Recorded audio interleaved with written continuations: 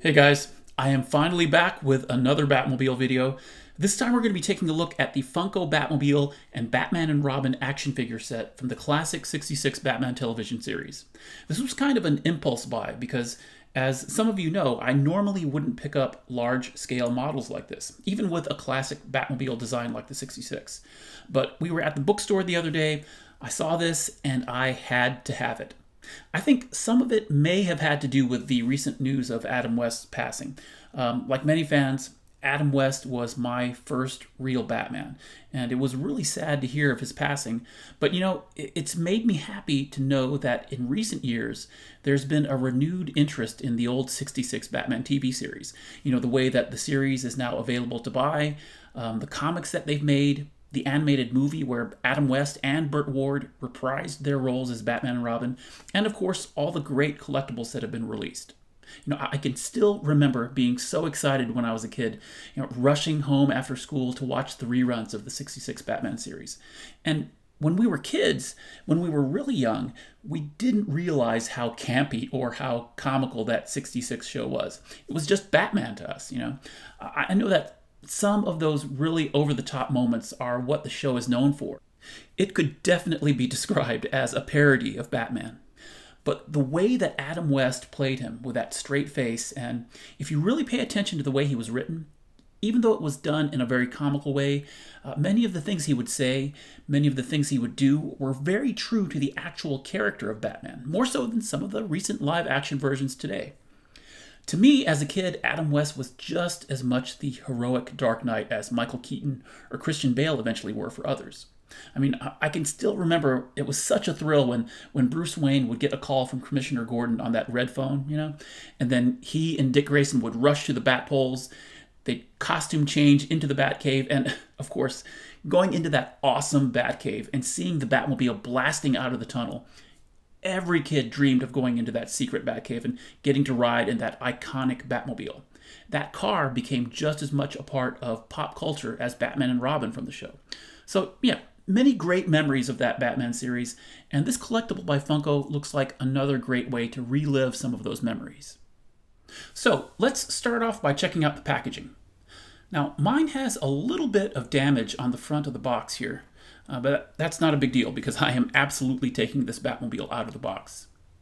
And just like the TV show, the box is very bright and very colorful. It has a wide window box, so you can clearly see the vehicle and the figures inside. And over here it has the classic TV logo, then the DC and the Funko logos. And it says that the figures are fully posable, which is cool because we've seen some Batmobiles released lately with non-posable figures. There's a background that includes the Gotham City skyline with the bat signal here and here on the outer box. And then there's a cool rendering of the Batmobile at the bottom of the box here. Now, the top and the sides pretty much have the same images reprinted. And there are more window boxes, so you can see the Batmobile from different angles. That's a cool shot. And on the back, it has some of the same images, and it has an additional cool animated image of Batman. But it also shows you some of the other Funko figures from the series. And it says that these are chase figures, but I don't know how hard these are to find. You know, I've seen a couple of them in stores, and I've seen several people online post pictures of the entire set. So, you know, they're out there somewhere. So, why don't I take everything out of package, and we will take a closer look at what's inside. And here are Batman and Robin and the Batmobile out of the box. And, you know, I think it's kind of intentional, but it's really cool because there's something about this set that makes me think of the vintage Star Wars line. There's just something about the way Funko made the vehicle and the figures. And, you know, let's take a quick look at the figures first, because that's what specifically reminds me of that classic Star Wars action figure line. These figures don't necessarily have a realism like, you know, like a Marvel Legends or DC Collectibles, but they are still very accurate in design. They're standard plastic figures, right? But the capes are this incredibly soft and bendable plastic. I think these are a step up from the standard Funko Reaction line of figures, if you've seen those. The sculpt is great because, you know, it really implies that expected Adam West physique. And the cape is a separate piece from the rest of the figure. Now, in terms of articulation, it has this sort of wonky ball joint on the head. There is a swivel at his shoulder. There's a bend at the elbow here. His legs move forward, and then there's a bend at the knee. So you can easily fit these guys into the Batmobile. And again, there's some pretty accurate detail throughout, like on his utility belt and the sculpting on his costume there, the wrinkles that are on his boots, and you got the same thing on his gloves. And all the paint apps are very crisp and very clean, you know, like the yellow and the gold on his utility belt, the bat symbol on his belt buckle, his chest, and the lines on his cowl. Let me show you Robin too, because he is just as good. Now, the articulation for both of these figures is exactly the same, and Robin has some great sculpting detail as well, like on his tunic and the utility belt. And again, all the paint apps are very clean. And the colors, you know, the colors are very accurate. You know, Robin's not just red and green, and Batman is not just blue and gray. They're both very consistent with the colors from the TV show. The likeness in the face sculpts is not perfection, right? But Funko did a great job with implying Adam West and Burt Ward without trying to go for absolute realism. There's no mistaking which Batman and Robin this is, right? Now, the figures, they do a decent job of standing on their own. My Robin had a wonky foot, but that was easily fixed. And I think they look great standing next to the Batmobile. But let me set the figures aside, and we will take a look at the Batmobile, since that's the main reason why I picked up this set. Now, the Batmobile is very simplistic, but it's also very well made. It doesn't really have any features other than the rolling wheels there. And in the sculpt, for the trunk and the hood, there are these deep grooves, and at first it looks like they could open, but that's just the way that the model is sculpted. It's all made out of this very hard plastic, and it feels very sturdy. And just like the figures, all of the paint apps are very clean. You know, all the red pinstripes and the bat symbols. And while it's not the most detailed model of the 66 Batmobile, it does have a few of the expected highlights.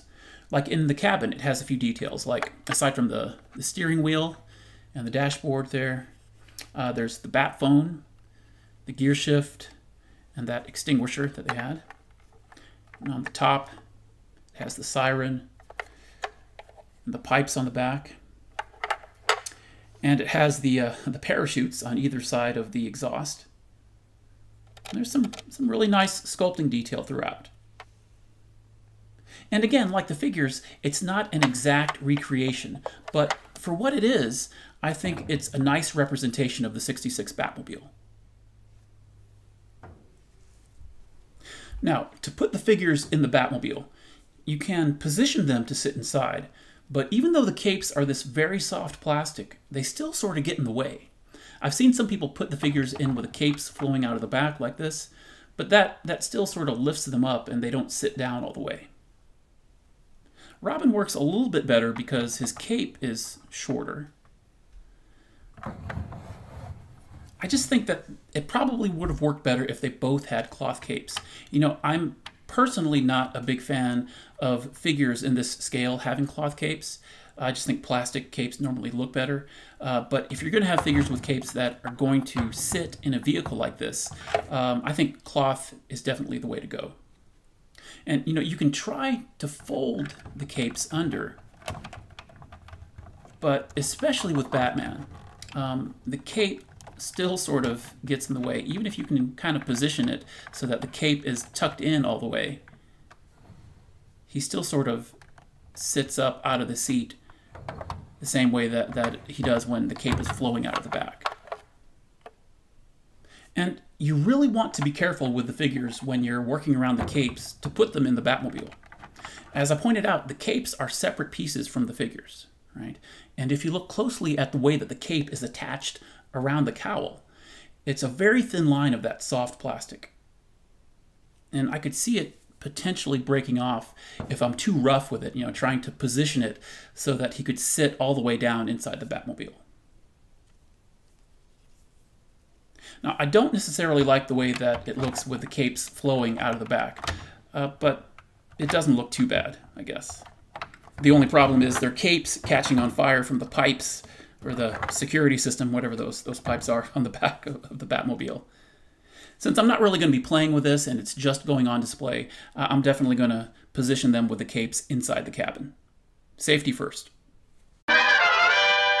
So, comparison time. Believe it or not, I don't have very many models of the 66 Batmobile, but I wanted to do a side-by-side comparison with a couple of them to show you the scale and a few of the differences.